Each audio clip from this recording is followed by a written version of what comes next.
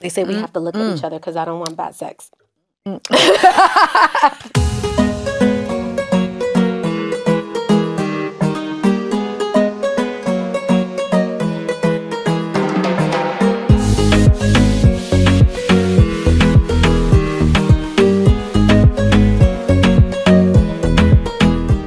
Welcome to Growing Up Latina.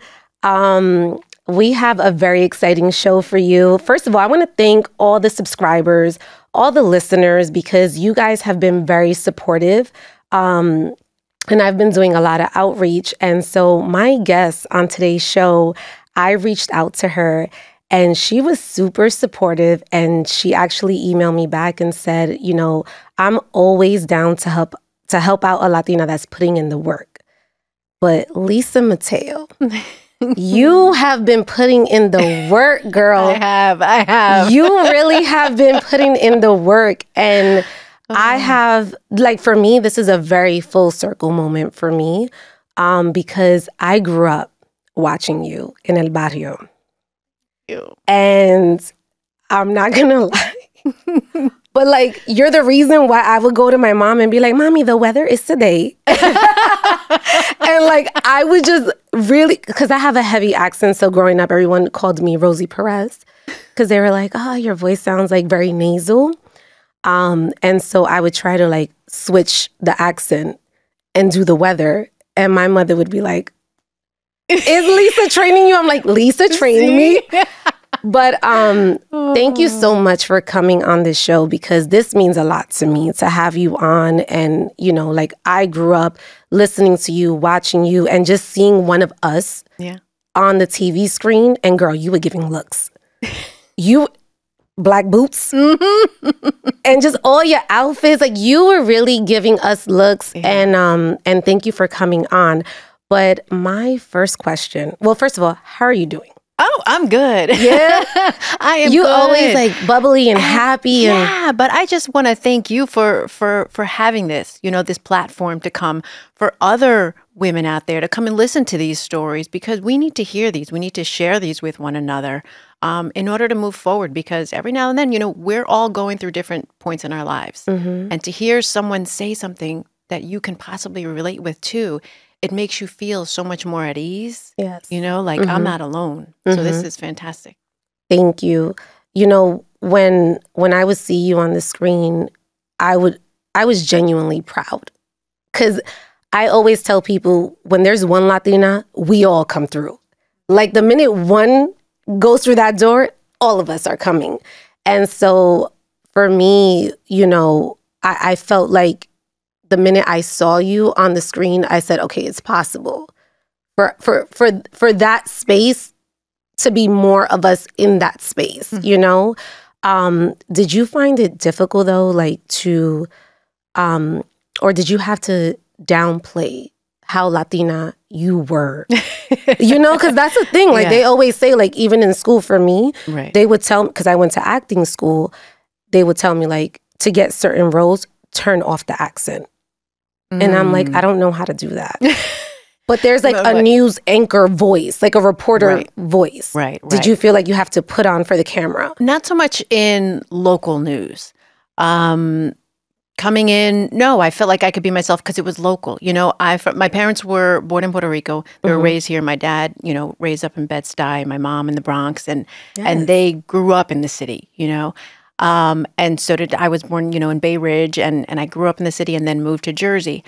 But so my accent was a New York accent. The only thing is when I switched from local to national news, I had to switch up that New York. So instead of my cup of coffee that I use, it's a cup of coffee and we're going to talk over a cup of coffee. So did you have to like slow down your words? I did. I had to actually think, you know, as I was saying it. Now it's become normal, except the word dog. I still say dog. Like dog. I can't say dog. But like those little things, it's that New York accent. But I never felt I had to downplay who I was and where I came from. What about even down to the way you dressed? What about that? Because your looks actually people actually spoke about your looks. They did. And it's so funny. I had this mom on Instagram whose daughter would dress like me. And she would post pictures like side by side. And it was the cutest thing. I always felt like I wanted to be trendy, but also professional, you know, and take it up to a different level, you know. So women out there, especially Latinas, can see you can be fun, sexy, but professional at the same time. Right. And that's kind of the look that I tried to portray. Talk to me about what it was like growing up for you. Like, did you always know that this is like the job for you that you wanted to be? Oh my gosh, no. I was the shy. I was so shy. No way you were shy. Gosh. If my cousins would tell you stories, but yeah, every time they're like, "We can't believe what you're doing." That's so funny. Because I was the oldest. I'm the oldest of 4 girls. Okay.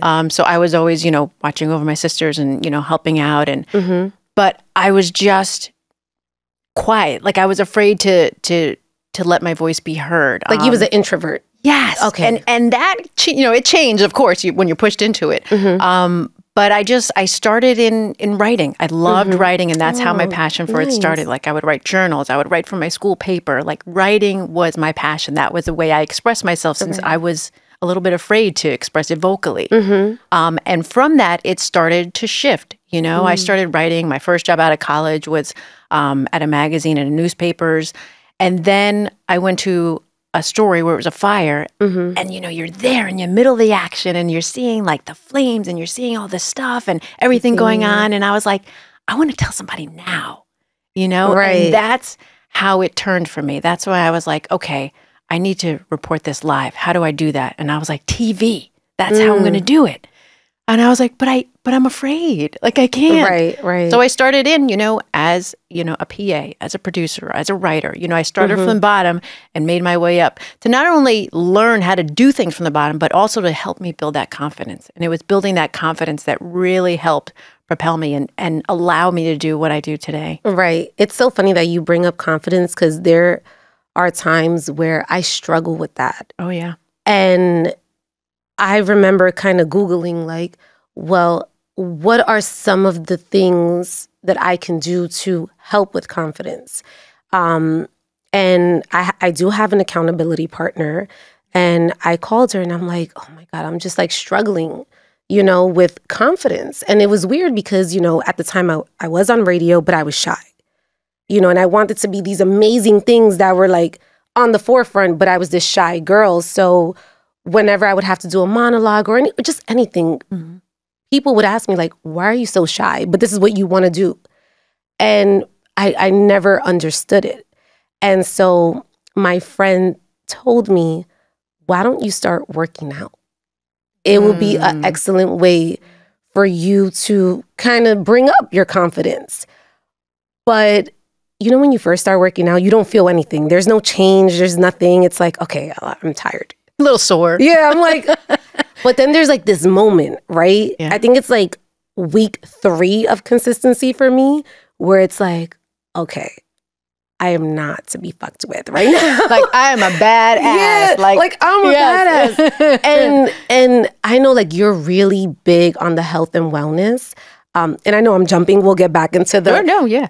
This is very much that show. We're just gonna jump everywhere. But what was it for you that really started this journey for you where you felt like, okay, I have to take this serious? Like, what was that moment? Yeah, like for me growing up, I was always an athlete. And like how you said, you know, finding that way to like gain that confidence. Sports was that for me. You know, my father always said like, I was his only boy. With 4 girls, I was the tomboy. Right. So sports was always a part of my life. But when I went to college, that stopped. You know, I went to Rutgers and it was Division I and I couldn't play, you know, any of the sports there.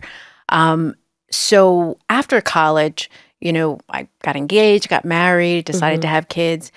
And at that time, you know, I just started putting on weight because, you know, you get comfortable, you come home, you sit in your chair, you start eating, talking with, you know, your fiance and your, you know, and I didn't know what to do because it was usually so easy for me, you know, and I really had to start working at it. You know, I didn't have a coach to push me, you know, that you didn't have that coach in your face, like, come on, Lisa, we need you to do it. Let's get I up. didn't have that, you know, so I had to find it in myself to do it. And so I remember that point where it was just after I had my son, and I was sitting there, and, as a new mom, you are scared. You don't know what to do. I was going through a little bit of postpartum depression, and I was probably about 50 pounds heavier, than I am now. And it was I can't even imagine that, by the way. I can't even It was tough. And I remember walking past the mirror one day and just not realizing that person, not just from what I looked, but how I felt too inside. Like, did you hate that person? Was it hate, or was it just like, I don't even know who I am anymore? You know what it was? It was that, and it was, okay,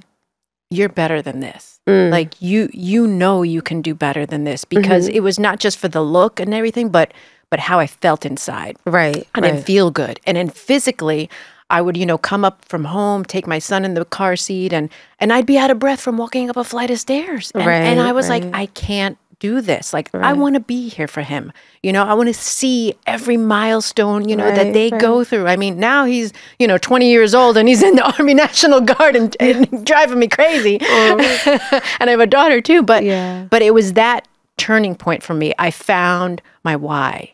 I found what was going to push me and motivate me to keep going. And just looking at him every day and him being that reminder for me, that's what it was. So if people are there and they're home and they're like, Lisa, I don't know what to do, because now I coach people, and it's like, they come to me, how do I know? I said, find that reason, why did you come to me? Why did you call me? What was that reason for? There was and you something have there. to think about it and put something. If it's, for your family, put a picture of your family. Like, always, have something of your family, If it's for some people, just like, I just want to look good at my reunion. I'm like, okay. Well, that's your why. That's your why. Let's get that dress and hang it right up in that closet so you see it every day. Whatever that reason is, and it has to sometimes go deeper than just to fit in that dress. That's what you need to find, and you need to just stick with it and keep reminding yourself and find that partner, like how you said, an accountability partner. Yeah. It's hard because, and we actually had this conversation offline, but growing up for me, my mom made the craziest. Oh, no. Yes. So this is going to sound absolutely disgusting. I absolutely love it, by the way. So mommy would make arroz amarillo con ensalada y mayonesa. So that was my Caesar dressing. That was like, instead of Caesar dressing, we mixed mayonnaise with the lettuce. And it wasn't arugula either. It wasn't romaine. It was iceberg lettuce with mayonnaise. Oh. And I'm like, oh my God, this is so good. But now that I'm older, I'm like, Mommy, I don't think that was like the right thing to do. And I tell people all the time, like, we drank morisoñando. We had Malta milkshakes. Malta, Mommy would put condensed milk with Malta and shake it up in the blender and be like, here. And it was banging. Like, it was so delicious. But as I got older, I'm like, this wasn't right. Right. So there was a lot of unlearning that had to be done. Yeah. And there's still the same ways you can enjoy those flavors. Well, that was going to be my question. Like, how, like, we're Spanish. Like, what is that though? Exactly. Can you enjoy those flavors? You can. And like I always tell people, it's in moderation. Okay. Like, if you want to have white rice, that's fine, but have some beans with it. Because the thing with white rice is that it takes out, the fiber from it. So if you add the beans into it, that's adding the fiber back into it. Okay. So, and it's about portion control. That's the thing. Really because, growing up, it was like they pile on the plate, I remember abuela like, come, and you're like, oh, I'm full. But you had to finish it. And it was almost disrespectful if you didn't finish your food. Finish your plate. So it's unlearning that mentality of you have to finish everything on your plate. Right. That's like a hard thing that sometimes we don't even think about, Right. So it's about portion control. You can do things like, yes, you can make, arroz con gandule with brown rice, you can do different things and you can substitute and try quinoa with this or that. That's great. It's nutritionally, it's great.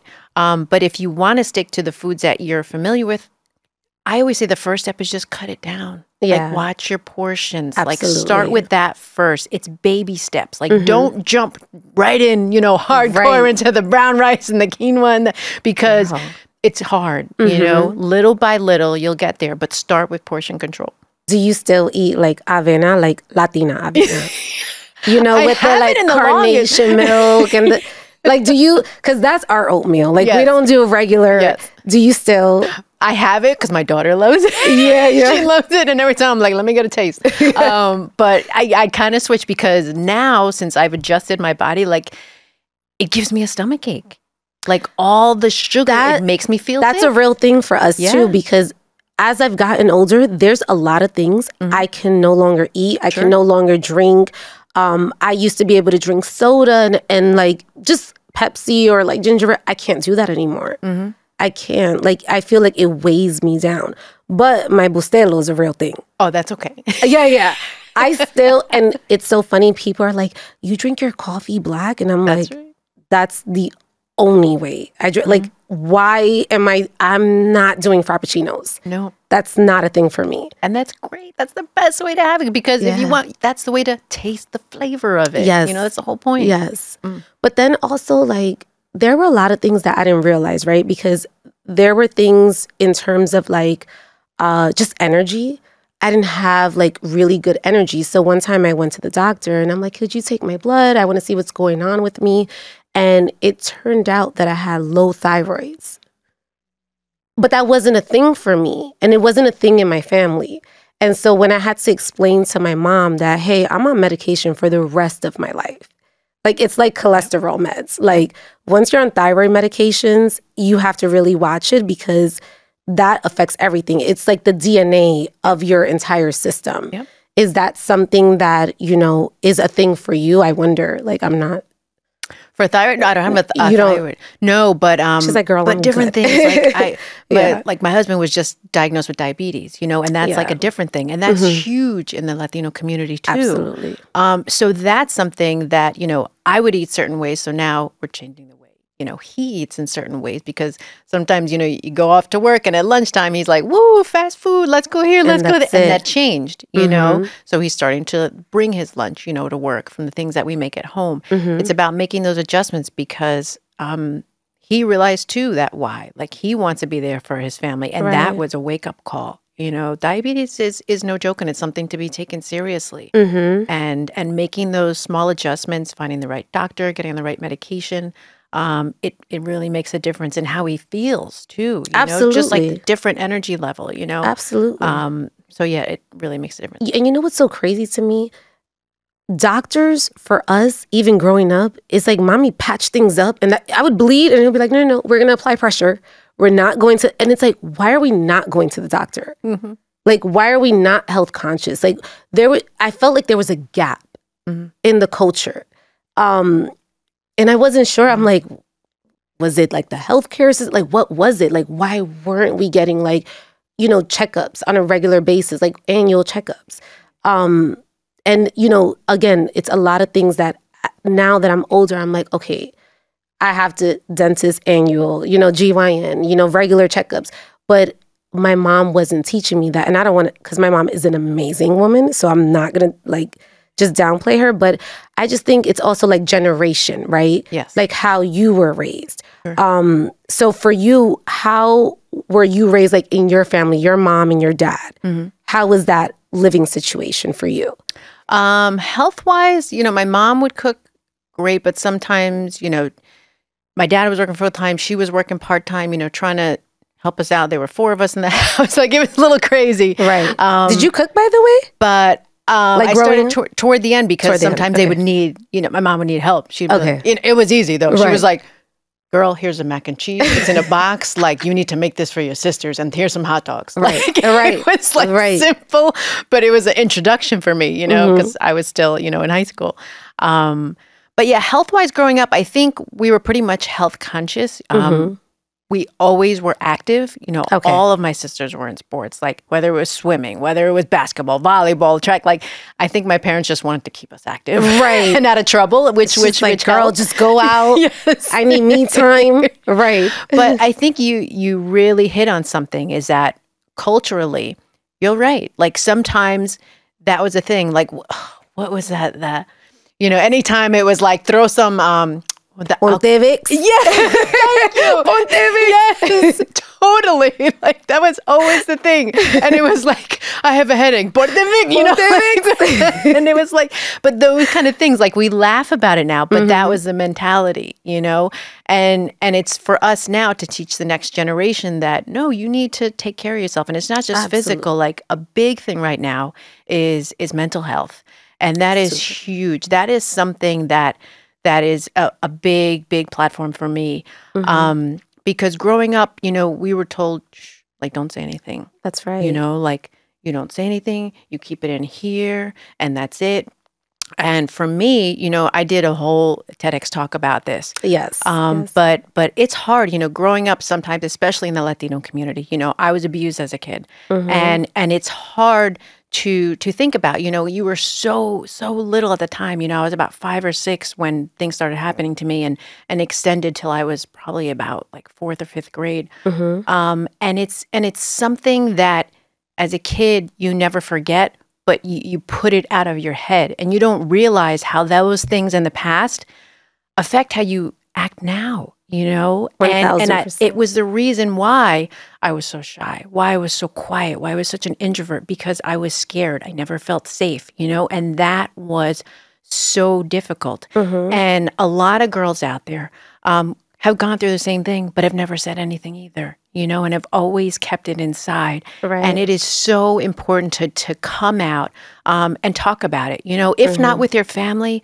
then go to a therapist, and there is nothing wrong with that. And I know in the culture, people are like, oh, therapist, what, because I got, a little pushback from that. Like, what do you got to talk to somebody for, But it helps so much. And it really does. Really, really helps you understand why some of the decisions that you make when you're older reflects from when you were younger. And you might not even realize it. You might not realize it. It's so crazy, like, because I agree with you. Like, therapy for us, it wasn't a thing. No. And so I have a history in my family. Like, my grandmother's sister, she passed away from Alzheimer's. And I just remember, like, everyone felt like she was crazy because she would always like talk to herself, and she wasn't all the way there. She wouldn't remember faces, and everyone passed that judgment, which is what your TEDx talk was about, judgment. And I just imagine like how that, think about it, if you have Alzheimer's, right? And someone's calling you crazy, well, that can't make you feel any better about, what's happening in your mind. And I have a therapist, but my therapy looks a bit different. So I actually do hypnotherapy.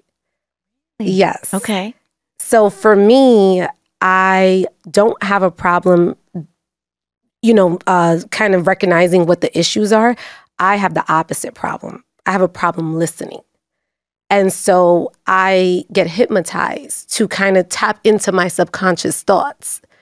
Yeah, and it's been such a game changer for me. But I remember the first time, even like recently, I actually told my family, like, hey, every Fridays I meet with my hypnotherapist, and they were like, they made like such a joke about it, and it kind of like it kind of like stung a little bit. Like I was like, damn, like I'm doing something positive.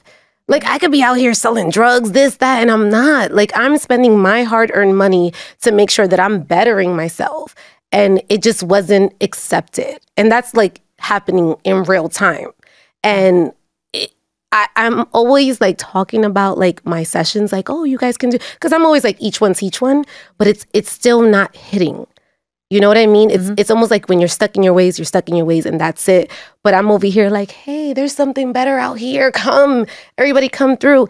But it doesn't hit the way it should hit. And so how do you break through that? Because now you're at a place where you have 2 kids, right? Mental health now is like a big thing.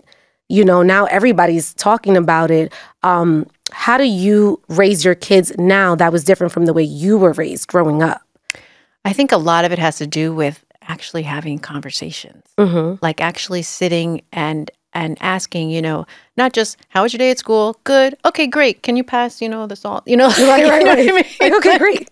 It's actually getting into deeper conversations with your kids, especially now. Like my mom always says, she's like, I don't know how you deal with parenting and this social media thing.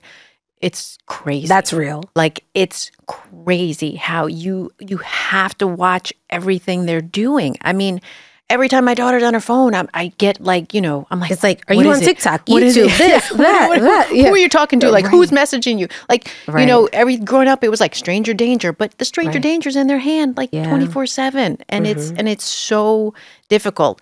The thing that I try to do is just be open with them, have conversations, talk to them about what I went through, and that's something that wasn't done in the past. Parents were like, this is it. You don't need to know about, what happened to me. You don't need to know about that. And I think you're right. Our children will learn so much more from hearing our stories, and my daughter loves hearing, my stories growing up and what me and my sisters did and, all that kind of stuff. And my son, and I think that's the way for them to learn what we went through, and to understand that when they act up, that there's a reason for it. Right. Not just, they're acting up and they're yelling, they're screaming, and you're just like, go to your room and call it a day. Like you dismiss it. You're not dismissing it. You don't dismiss it. You talk about, okay, she's upset. There's a reason for it. And there's an underlying reason. And that happens so often that they'll be upset and, really mad at me and, and you stop and you say, okay, something else is going on. Right. You tell me, and you see their faces just change. Right. Like, and then it comes out. And then you hear what happened at school. And then you hear, all that stuff that was built up inside of them, and we didn't have that, because everything was keep it to yourself. Shh, don't say anything, just you're mad, go deal with it. But now I think having conversations is the best thing that you can do with your kids now. But then it's also like, there's a boundary, right, that you have to set. Sure. So my mother always told me, how people be like, oh, I want my kid to be my best friend. My mother's like, I am not your best friend. I am your mother. You can talk to me, but I'm your mom first and always, period. And my mom made that very clear. Like, we are not, like, you have to respect me. The other day I called my mom. Oh my God. What did you do? This was actually yesterday. I said, muchacha. She's like, don't call me muchacha. I'm your mother. And I'm like, oh my God.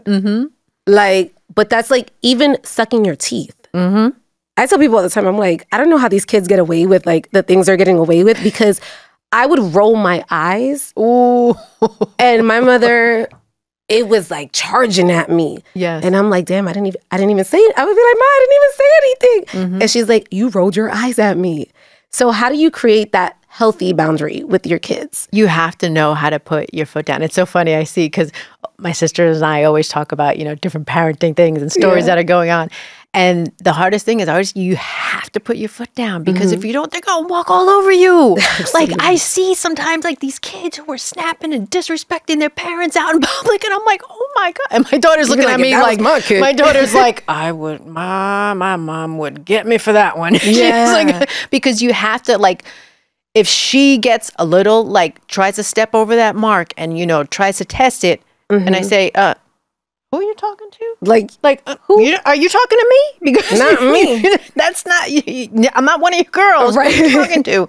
So you have to like set that in stone from the get. Like we will have conversations and we will talk, and I am here for you, and I will not doubt you. I will not judge you, but there's a respect line. Absolutely. And you have to set that from when they're younger. Oh, yeah. It starts when they're younger. Yeah, you can't wait do that. Then it's too late.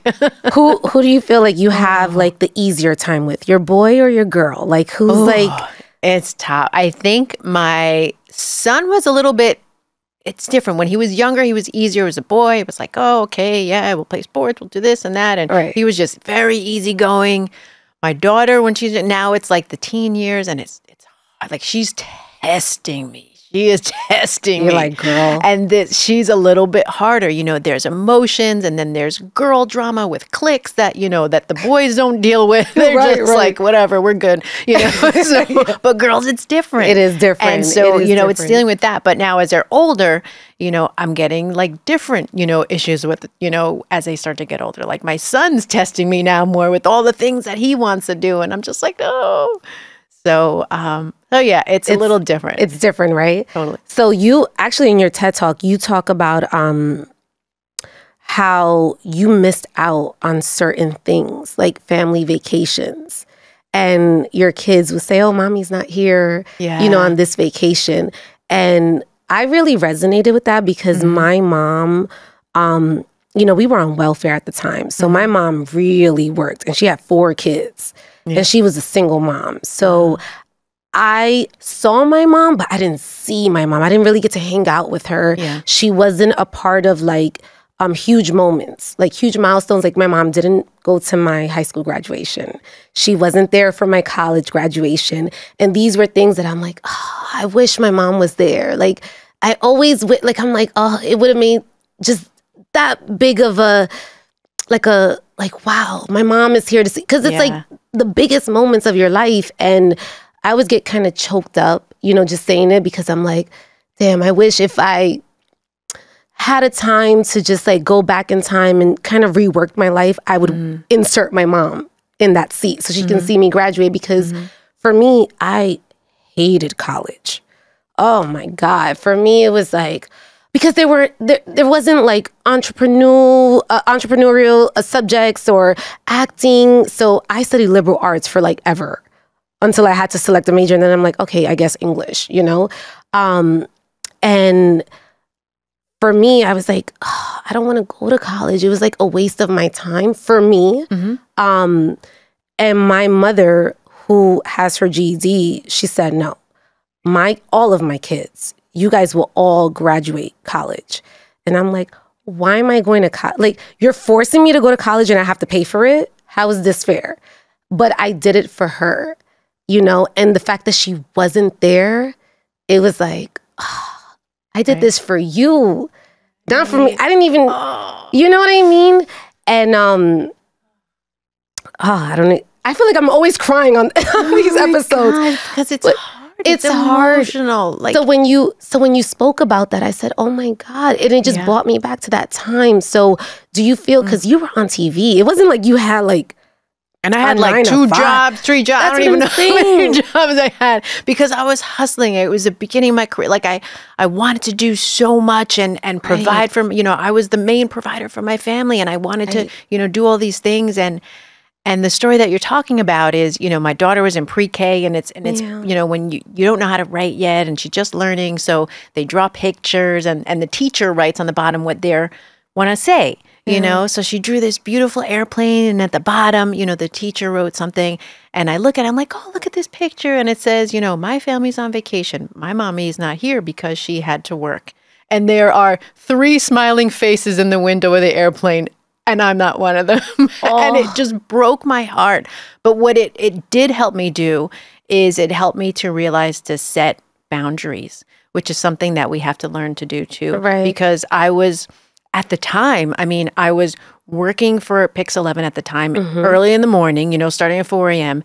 Then at the same time, I was going back to school for meteorology. Oh my God. And I was working a show, Celebrity Tastemakers, all at the same time. And some days, like, I wouldn't get home till like 8, 9 o'clock at night and then have to come home just to wake up at 2 o'clock the next morning. And it was crazy. So I learned to kind of start setting some boundaries and you know, setting, you know, hey, this is my cutoff time. Like we got to be done by here, wrapped up by here, and started doing things like that because that broke me. Like that was so hurtful. And she's just a little kid. She doesn't know. You know, that's just what she knows. You know, and that's when things started to change. I started to just set those boundaries. It's hard to do, but we got to learn. That's what I'm saying. The word I feel like it's hard. The word no. It's a simple word, but so hard to say. I always feel like FOMO, right? Like if I say no, is someone going to take my spot? Yes. Is someone going to like, is it going to be someone, what other female? You know what I mean? Like, Because that's like a real thing. So for you, it's like one no you say on TV, it's an opportunity for someone else's yes to come in. It happens all the time. And it's like happens all the time. the pressure. It's like, how do you choose between your family and your career? It's hard. It's a hard balancing act. But I learned to do it, and I learned to give and take and sit there and say, okay, I'm doing these 3 different things. They're 3 really hard things. Something's got to give, you know, and that's when I started to say, okay, I really love doing news and features. So, you know, I'm going to take a step back from meteorology, you know, and see if I can just focus now on, you know, the show and news and see if that works. Right. And it was a game changer, like in just my mental state. For like, sure. You know, I mean, imagine studying for finals and going through all this, and it was a lot. So having that break and making that decision, it was tough, but it was one of the best decisions. So then were you like someone that kind of, I wonder now, because you're on TV, so I'm like, were you someone that benefited off of the pandemic and staying home, or were you like out in the forefront of it all? Oh, you know what? It kind of worked out for me. Okay. Because after Pix 11, I went over to CBS and I worked on the national side. And right before the pandemic hit, like there were certain changes going on there too. But I was also working, because I like to work a lot of jobs. I was also working for iHeart. I know. I was working for CBS and I was working for iHeart because I wanted to try radio. Right. So I was doing both at the same time and Oh juggling my both. God. And so, you know, it was freelance. So it's like you're here at CBS and you're here at iHeart one day, you know, back and forth. And so I really started enjoying radio. But at the time, CBS was changing. So, you know, they were saying, you know, we might have some changes coming up. And I was like, great, iHeart's, you know, offering me this full-time position. So I think I'm going to take it. And they were like, whoa, whoa, whoa, we didn't say we want you to go. Right. like we have radio here if you want to try it out here. And I was like, oh, I didn't think about that. And it wound up being a better opportunity. And COVID hit at that time. So I was able to report on the radio live from home while my daughter was home from school. So like the universe somehow just shifted for me, and it just became an amazing opportunity. And then just as things started clearing up and people started going back to work and back to the city and things like that, that's when I got a call from Bloomberg, and they were like, hey, we need someone full-time. Do you want to come back to the city? And I was like, ready, you know, Really? Daughter's back in school, everything, you know, and now she's older. and now so she's older. Yeah. So it just worked. Well, you know what's so powerful about that story? She had an opportunity to really see you at work. She did. Which is really good, right? Because once you see like an example of something, you're like, oh, my mom really worked. Yeah. So I'm sure I would love to have her on too. Like, oh my God, how was that, right? But you were a part of like some of the most monumental stories. So this month September marks 5 years that Hurricane Maria hit Puerto Rico. And that was like a huge devastation for Puerto Rico. I don't think Puerto Rico has ever seen anything like that ever. And you actually spoke to someone. And that, girl, when I heard that, I got choked up. Because you're now speaking to someone who's saying, I'm here. Yeah. I'm not leaving. How was that moment for you? It was, I remember after the hurricane hit and I kept, you know, I would go to my boss and say, hey, we need to do a follow-up. Like, sure, we were there when it happened, but we need to follow up. Like, we need to go back and see how everyone's doing and, you know, and it's always, you know, a fight to kind of get things. But when you have that passion inside of you to want to do something, you will do what it takes to get it. Right. And it was a passion I had from inside of me. You know, that's where my family comes from. That's where my roots are. And so instead of just going in and say, hey, I want to do this, you know, I came with a plan. Like I called the National Guard. I called the Red Cross, and I got everything together. I made the contacts. I called and I figured out where we can go on certain days. And I went into my boss with a plan and I said, here it is. I said, I call, we can do this on this day, this on this day, this on this day. I need one, photographer. That's all you can give me. That's fine. We can go out there, get this done. The work is done. I just need you to say yes. Because it was deeper than a story for you. It was so much deeper. And going there was a series, which became actually a half-hour series that we filmed so much out there. It was called Island in Crisis. And it was one of the most emotional things, but it was the highlight of my career so far. Wow. And just going there during the day, filming these stories, seeing people, what they're going through, talking, hearing their stories. I remember I was talking with this one man. He was outside. He was living in a shack that he built. And it was just a concrete slab, around him. And I went up to him and I said, why are you still here? There's nothing left of your home. Yeah. He's like, yeah, my family's in Florida. He was telling me a story. And I said, then why are you still here? And he's like, I built this shack right here. And it was just pieces of wood, a little cot outside of it, a cot inside of it. And he said, this is my home. He's like, I built this home.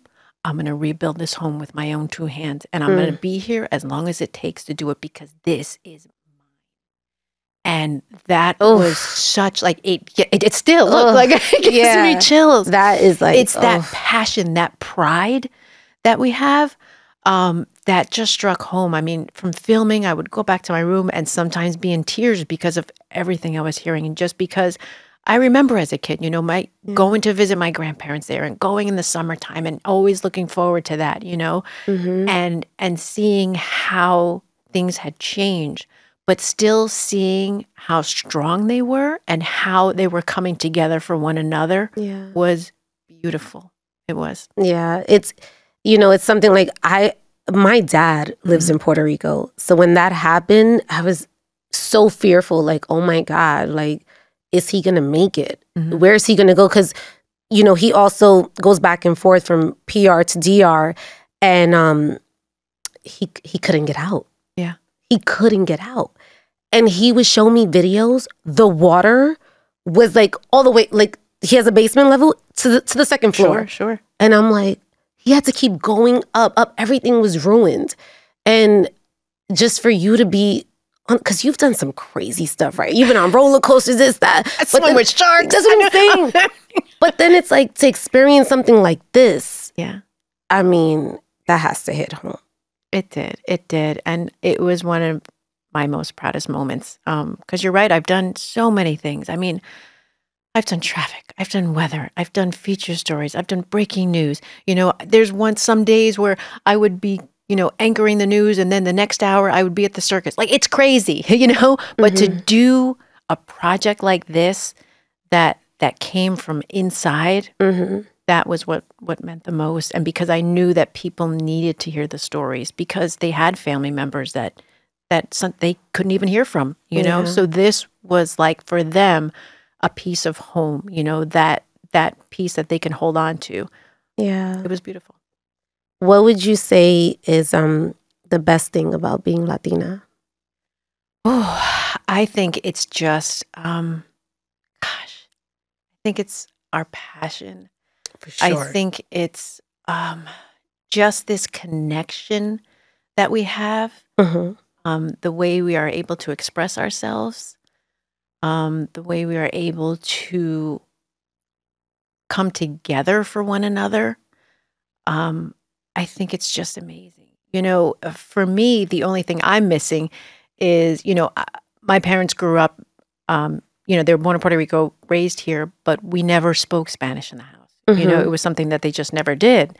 I see this all the time. So I learned I studied it, and that's how I learned. I learned Spanish through school, went through college. It was my minor in college. And from talking with my grandmother, who's the only one, the only one I talked to, and that's something that I wish I had more of. I wish I was fluent, but to know, like, growing up, it was always the music. It was always the food. It was always, my dad taking us, to different museums around the city so we can learn about our culture. Right. As a kid, you're like, come on, Dad, this is boring. Like, let's go. But I papi, appreciate it, so much more now. Yeah. And for me to pass that on to my kids now, and that's what it's about. It's about that connection, the stories that you tell one another, the food, the flavor, all of that. I think that's what sets us apart, that passion and that love, and the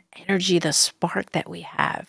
Sometimes you may not show it because you're shy, but inside it's there. It's that flame that's just wanting to come out. It lives with there. You. No, and it's funny that you say that because a lot of people say that about Puerto Ricans, right? Like, you're a fake Puerto Rican because you can't speak Spanish. I'm like, no, but there was a whole method behind it because I'm Puerto Rican and Dominican, so papi only speaks Spanish. And that's the only way I communicated with my dad.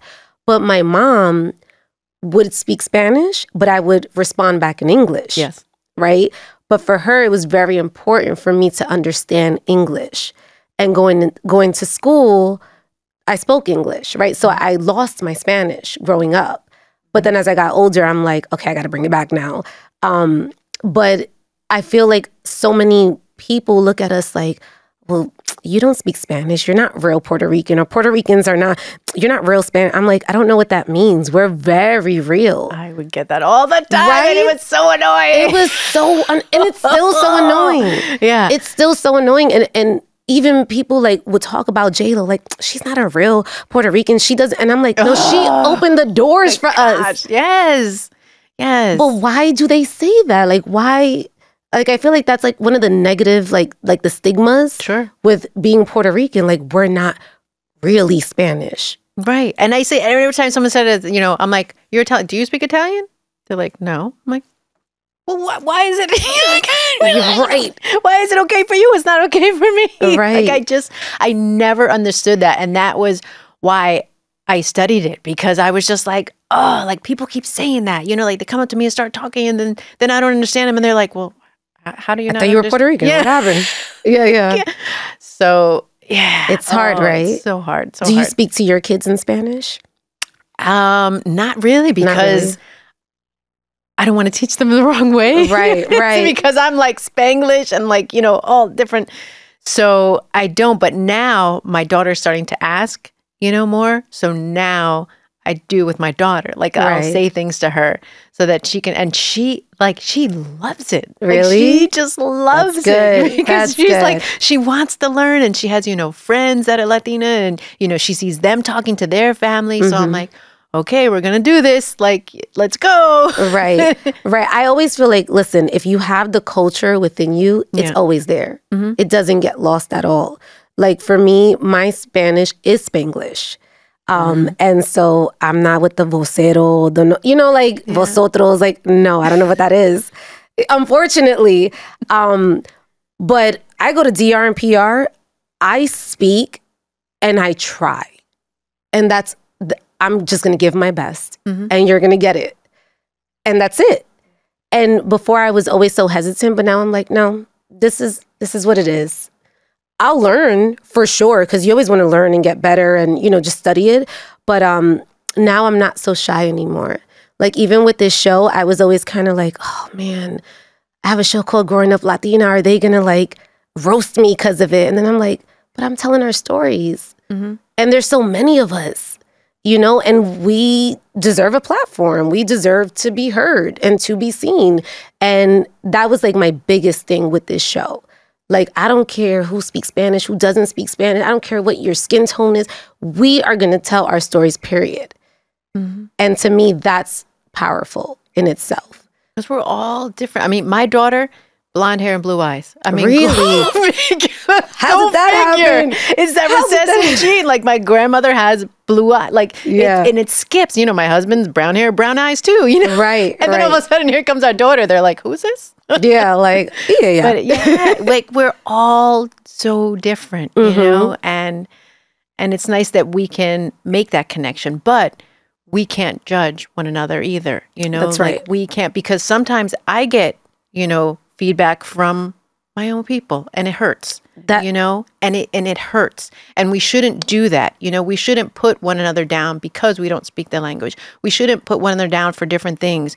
We should help lift one another up. You know, if I'm saying something wrong and I'm trying my best to work through this sentence in Spanish and explain to you in Spanish, Right. and I mess something up, don't put me down for it. Like, pick me up, help me. Right. You know, Just help tell me how to say it the right way. You know, instead of judging or doing anything like that. You know, and that's one of my pet peeves that I wish we can kind of get past. That was going to be my next question is, what would you like to see change within the Latin community? Yeah, and I think it's that.